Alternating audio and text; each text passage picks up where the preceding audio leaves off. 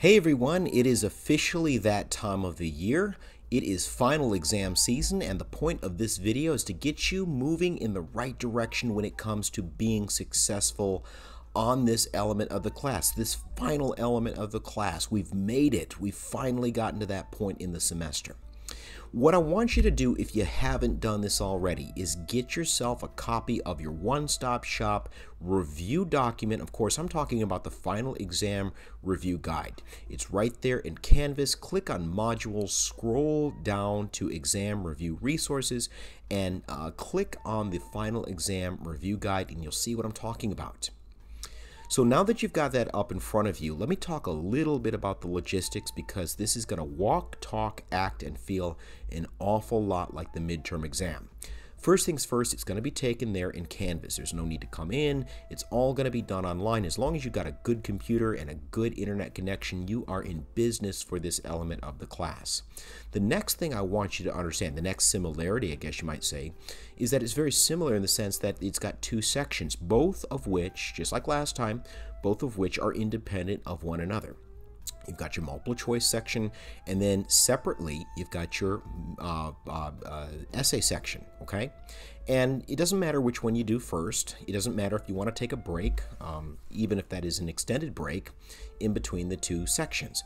All I really care about is that both of those sections are done by the time that it's specified in both Canvas as well as the course syllabus. Now, because it's going to be very similar to what you saw in the midterm last time, and because you've been taking this class for weeks and weeks, this review video is going to be a lot lighter than the first time around. You've seen it before, you've done it before. Again, just like last time, that term bank, all those terms, those are going to be my building blocks for the multiple choice questions. If you have some familiarity with what each one of them is and how it fits into the bigger, broader picture of our class, you're going to be able to effectively navigate your way through the multiple choice questions.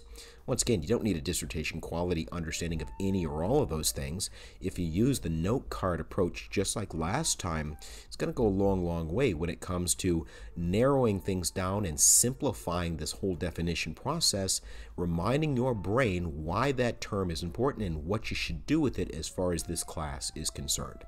So just like last time, the formatting of those multiple choice questions is going to be pretty familiar. So you should have some good experience there.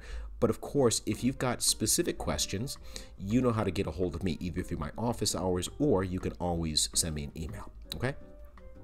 For the time being, I want to break down the written part, the essay section of the exam. Again, the essay section is anything that requires you to type out words or sentences. So it's going to consist of both those short answer responses. You'll answer them in 2 or 4 sentences, or the long answer essay. So let's start out with those short response questions. Unlike last time, where you got your choice, which 3 of the 4 you wanted to prepare for, unlike last time, everyone needs to answer that Republican Party question. Don't have a choice there. Everybody needs to talk about what, if any, accomplishments the Republican Party made in that time period known as Reconstruction, the period after the Civil War. I want you to think about some of those laws that came out during and after the Civil War. The 13th Amendment, the later stages of the Civil War, that eradicates slavery. It makes slavery illegal. The first, last, and only reference to slavery in the U.S. Constitution was that it was illegal as far as the Constitution is concerned. That's an accomplishment. The 14th Amendment, birthright citizenship. This whole idea of overturning the Dred Scott decision in 1857 that legally defined the enslaved population as property which could be taken anywhere. The 14th Amendment will make anybody born in these United States a card-carrying citizen of these United States. And of course, the former enslaved population would qualify as such. So it's going to make that population and anybody else in the future born in these United States, it's going to make them a citizen, hence birthright citizenship with full and equal protection under the law. That's an accomplishment. And lastly, the 15th Amendment, all black men and white men and everybody in between are able to vote. Universal male suffrage African American men are allowed to vote now. It's about holding those people, making laws accountable, and if you don't like the laws that they're making or they're not enforcing those laws, they can be voted out of office. Those are accomplishments. Now, obviously, there are challenges as well. Sharecropping, the fact that most of the formerly enslaved didn't have access to land and were forced to basically work on it and share the harvest, that wasn't a very great way of putting these people on their feet economically. We see the rise of the Ku Klux Klan. And even though one of the accomplishments of U.S. Grant was the eradication of the Klan, certainly the Klan posed a problem in both the long term and the short term for the future. And you had those black codes, right? These sneaky laws that were designed to stop or at least intimidate the newly freed men and women from exercising their citizenship rights. So as you can see, there's some give and take when it comes to the accomplishments of Reconstruction, but one way or another, everybody needs to answer that question. Now, the other two questions, you have your choice, either or. If you want to answer the question, the economic and philosophically economic differences between John Quincy Adams and Andrew Jackson, you can choose to answer that one, or you can choose to answer the philosophical evolution of Abraham Lincoln when it involves slavery, okay? Doesn't matter to me which one. So here's the thing. Even though everyone has to answer one of those questions, you don't have a choice, at least you know exactly which two to prepare for. Prepare for the Republican Party question, and then choose one of the other ones. You don't have to worry about the one that you do not choose. So you now know exactly which two to prepare for as you go through getting ready for the exam. Lastly, you've got the long answer essay. Just like last time, that thing's not going to change between now and when you open up that exam. So you can begin making your preparations as we speak right now and adding to them and revising them and adding to them again. That's the nice part about having this question, even though it's very abstract, having this question ahead of time.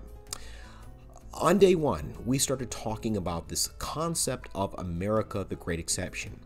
Is America the Great Exception? That's what I asked you. Or are we the flavor of the month? Have we seen great civilizations come and go, which would have certainly defined themselves as exceptions to other great civilizations? How do we stack up? How do we compare with those other great civilizations of the past? Okay, that was the question that I asked you on day one, and now we're coming full circle. Okay, I think it's relatively fair to say that there were three issues that were very challenging, that posed very clear and present dangers to this idea, even if we're not going to agree that it's there, even the idea of America, the Great Exception. The growth of government, okay? As the government got bigger and bigger and more powerful and more centralized, it certainly challenged some of the core principles of the American Revolution, okay? Next, the rise of industry. Once you begin to have these workers that really need those jobs, it's almost like Jefferson's prediction became a truth.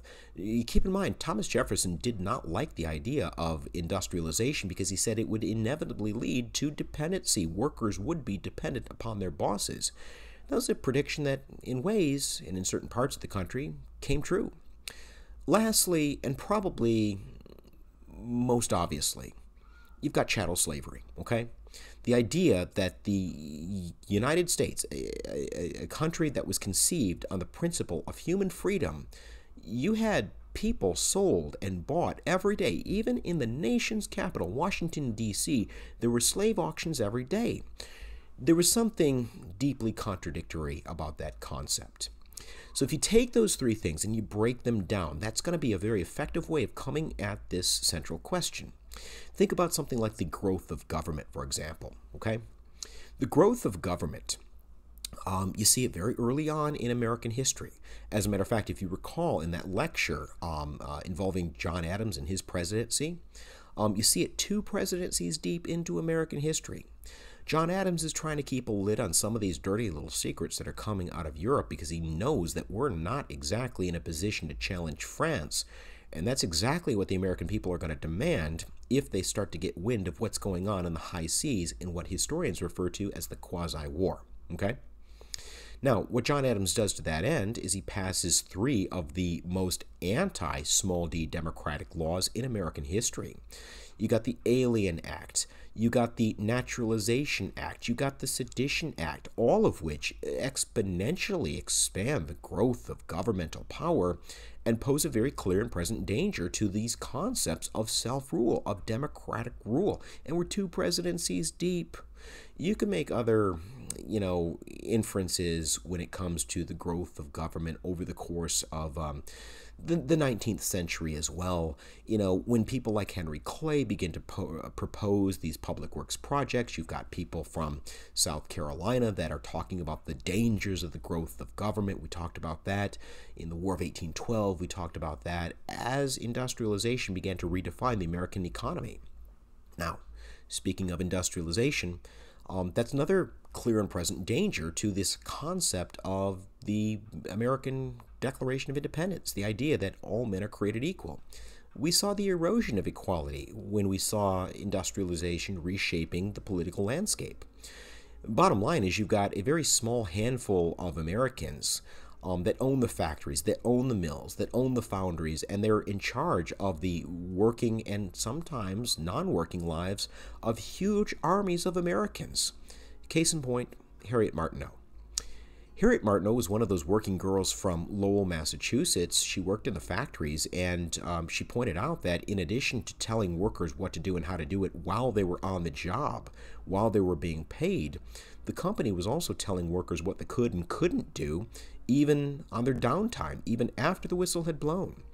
Keep in mind, Harriet Martineau did not appreciate being told by the company that if she continued to go to dance class, she wouldn't have a job there the next day. Company said, well, you're going to be too tired, not going to be as productive, and we can't have that.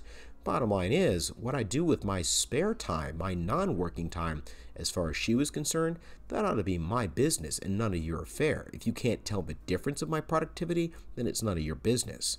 Industrialization is reshaping the world of politics in that way because it's telling workers what they can and can't do. I mean, you got to ask yourself, how equal? What's happening to the institution of equality? How equal are we if that happens to be the case? So I'm hopeful that that's jogging your memory a little bit. But the big one, guys, is going to be slavery. Now, obviously, this ran counter to the concept of the American Revolution. It flew in the face of the Enlightenment, all of which was very much on the minds of the framers of the Constitution. But I want to point out Abraham Lincoln and why he was so opposed to slavery. The idea that these people, these slave owners, on the one hand, they didn't really produce anything. It was the slaves themselves that produced the wealth. All the slave owners really did was kind of attach themselves to the labor of the slaves and rob the slaves of the fruits of that labor. But when the Supreme Court basically said that slavery could be taken anywhere, including those Western territories, as far as people like Lincoln was concerned, that was blasphemy. It was the height of hypocrisy in terms of the very concepts of Jeffersonian democracy and the Declaration of Independence. And that these two things, these two worlds, one free and one slave, they could not coexist, or they couldn't coexist for very much longer. And so you can see how and why this institution of slavery, on the one hand, very obviously inconsistent with the principles of the American Revolution, but how it was very much in putting in jeopardy this experiment, this American experiment with democracy. So, once again, I can't say enough good things about that 5-paragraph essay approach. Obviously an intro, obviously a conclusion. Paragraph 1, growth of government. Talk to me about it. Bring some examples, like I brought some examples in. Paragraph 2, industrialization. I rattled off Harriet Martineau. That's a good example, but Seth Luther, Thomas Skidmore, they make very good examples as well. Paragraph 3, slavery. Now, Dred Scott and Abraham Lincoln, certainly those are obvious cases to be made, but there are more ways than that than you can bring in and get creative when it comes to how and why slavery threatened this great experiment in democracy. So I hope that has helped you in the business of preparation. If nothing else, I'm hopeful that you feel a little bit better after having watched this video. Like I said a few minutes ago, if you've got specific questions, you got something that you want to ask me, you can jump onto my office hours or you can email me. You know how to get a hold of me. Good luck, everybody. I'm wishing you the best, rooting hard for you. Let me know if I can be of assistance.